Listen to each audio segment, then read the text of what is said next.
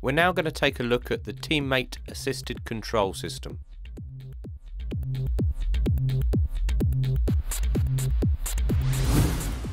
We've already seen in PES 2012 how the active AI anticipates play, providing space and options for the best possible gameplay experience.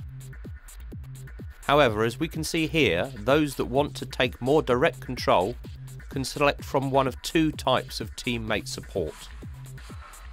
In these examples, with teammate assisted control, a player can at any time select another teammate using R3 and the right stick to encourage simple straight runs.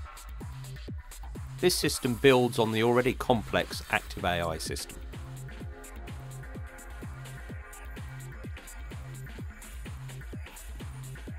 Finally, you can see how this system can also be used to encourage multiple players to move forwards.